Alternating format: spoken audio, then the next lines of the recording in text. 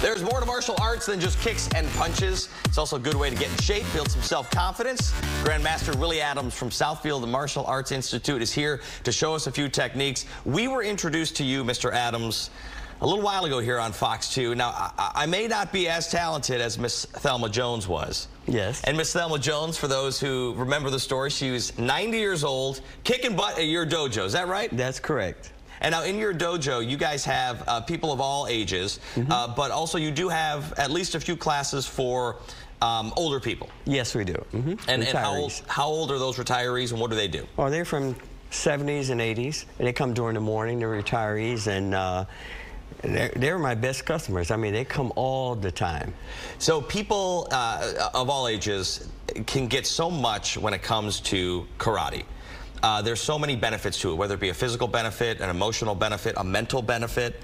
What do you try to teach before we get into it? We're going to do some stuff here, but before we get into that, what do you find is the most beneficial part of the sport?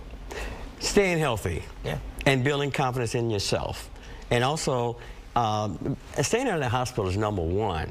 And then also, it helps that you're not, I'm not the biggest person in the world, so it does give you confidence to go out in the world, apply for jobs, and not be intimidated by someone bigger or larger than you. And plus, it helps in sports. And because it helps you focus on your sport that you want to, get in baseball, football, so forth, without being intimidated by someone bigger or someone better than yourself. Right. Hand-eye coordination is taught. Absolutely. Being aware of your physical movements, being sharp and precise with how you're moving. I mean, these are all things that you can apply to any other sport. Any other sport. Yeah. And it's a way of life. Yeah. It's a way of life. Exactly. It's not just about, I got a 4-year-old son. He wants to do karate because he wants to, he wants to be a superhero and he wants to punch. But it's not about that. No, it's about confidence. There it is. Building yourself in confidence. Okay, well, let's learn a little something today. All right, you're going to take a stance like this. We're going to teach our students that we throw a vertical punch rather than a corkscrew punch, because it takes a split second to turn the punch over for a corkscrew punch. So in China, we throw a vertical punch. And I want you to throw it out and snap it back like this. Okay. Now, all of our techniques come from animals, so that's like a snake. So the punch comes out and snaps back. Yeah. That's very good. You did pretty good on it. Am I good at this? That's good. Great. Let's try it again. Right. Okay. Punch and bring it back.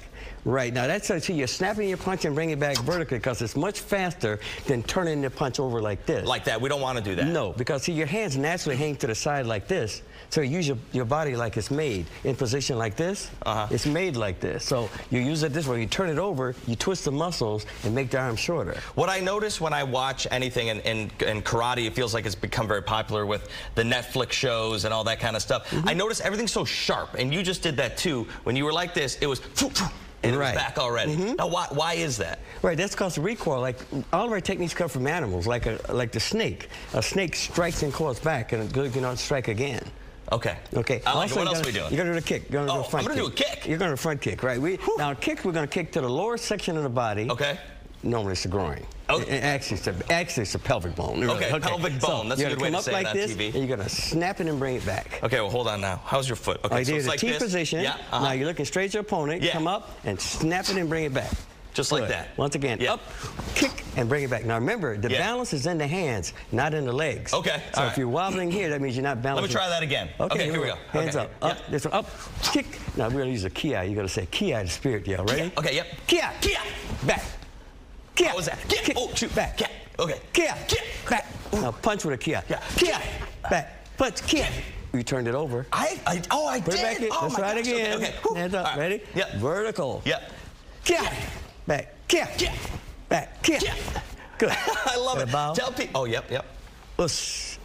Tell people how they can get in touch with you, how they can find you. Okay, I'm Southfield Martial Art, 12 miles Southfield Road, 29100 Southfield Road. Phone number 248-569-7030. Mr. Adams, I can feel the sweat on my brow. Like it's funny because we didn't do much, but we did do a lot. It will make the heartbeat. Get that blood flowing. Absolutely. Thank you for being here today. You're welcome. Really appreciate it. Really appreciate it. Thank you.